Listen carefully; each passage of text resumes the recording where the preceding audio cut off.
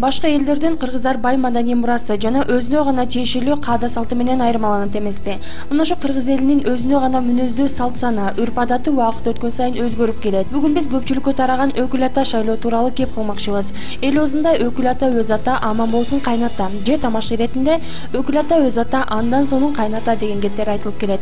Мына ошо сөздүн тереңинде эмне жатат? Өкүл ата деген ким? Анын орду жана ролу кандай деген суроолорго жооп издеп көрсөк.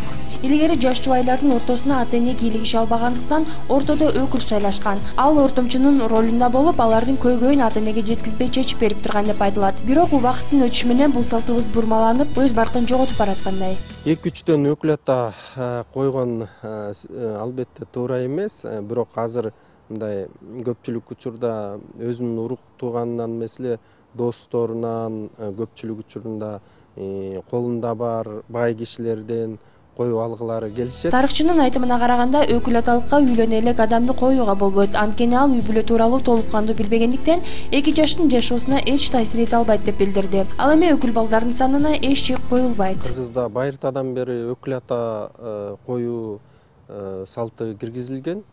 Себеп дегенде өкүл ата мындай үлгүлүү үй бүлөдөн болуш керек.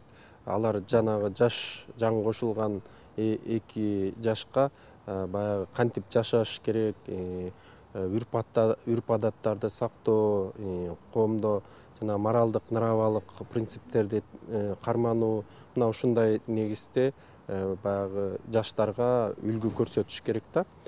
Өкүл ата бул негизи мындай кеңешип туруп коюлат.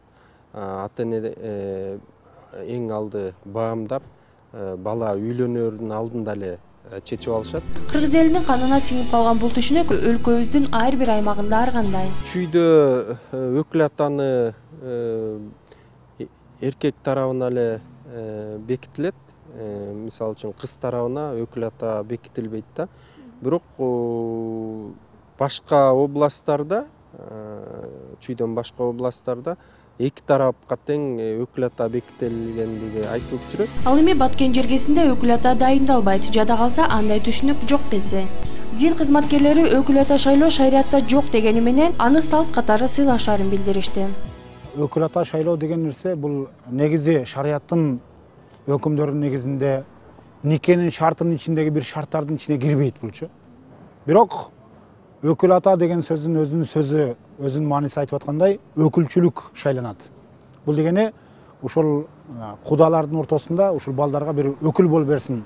Өзүнүн атасы туруп, анан экинчини ата кылышлык деген нерсе бул баягы айтылыш менен эле атасынын статусу, аталык статусу жоголбойт алчы.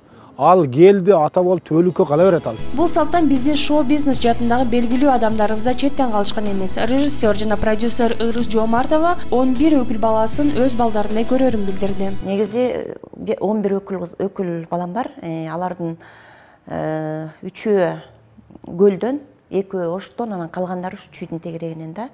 Анан өкүл балдарым менен ошо майрамдарда чогулуп турабыз. Туулган күндөрүбүздө келип турушат апа дешип. Ошол жагы жакшы да. Өзгөчө теги өкүл кыздарым көбү жакшы, себеби деген коноктосордо дайыма келип фартук тагынышып, кухнямда тамагымды жасап, салаттарымды жасап жардам беришет да. Ошол жагынан мындай өксүбөйм. Бир өкүл кызым ажырашам деп келиптир. Ушундай жолдошум кээде ичип атат, кээде ушинтип баягы күнү келбей калды деп, анан бирок андай учурда мен баягы энелик милдетимди аткарып кой, ортодо балдарың турат деп бир өкүл кызымды өзүм алып калгам да, ажыраштырбай.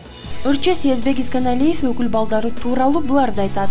Экилүү өкүл балам бар, жакшы, Кудайга шүгүр. Алар жакшы жашап атышат. Анын балдары тайыне таята дейт экен да. Эми энчиге акча түрүндө эле бергем. Эң биринчи бул өкүл атаныга деген мен оюмча баягы аябай аша чаап, урушуп, талашып баратса, мисалы бирөөлөр, ошондон кийин кайрылыш керек. Эми ичара идиш аяк кагышат да, сөзсүз түрдө. Аны эми өзлөрү эле жаап койсо болот, эми ага чейин жеткиришкен жок. Ал эми ырчы Дайыр Исмадияров өз үй бүлөлүү боло элек жатып, өкүл ата деген статуска ээ болгону бизди кызыктырбай койгон жок. Өкүл ата болгом, 2 жыл болуп калды. Алар азыр үйлөнгөндөн кийин эле Москвага кетишкен. Ал эми эмне ниетте мен өкүл ата койгонум себеп, мен үйлөнөлүк, мага болбосо керек десем, эми жакында үйлөнөбүз, үйлөнгөндөн кийин деле Биз эми кийин уже үйлөнө албай калабыз, ошондуктан бир эле өкүл ата болгубуз келет. Сиз болсоңуз да айтышкан. Анан ойлонуп жок дей албай же көңүлүм кыя албай макул болгон. Деги эле өкүл ата өкүл эне болууда өзүнчө бир милдет экендигине күбө болдук. Демек мындай бакты кимге буйруса аны так аткара билүү абзел.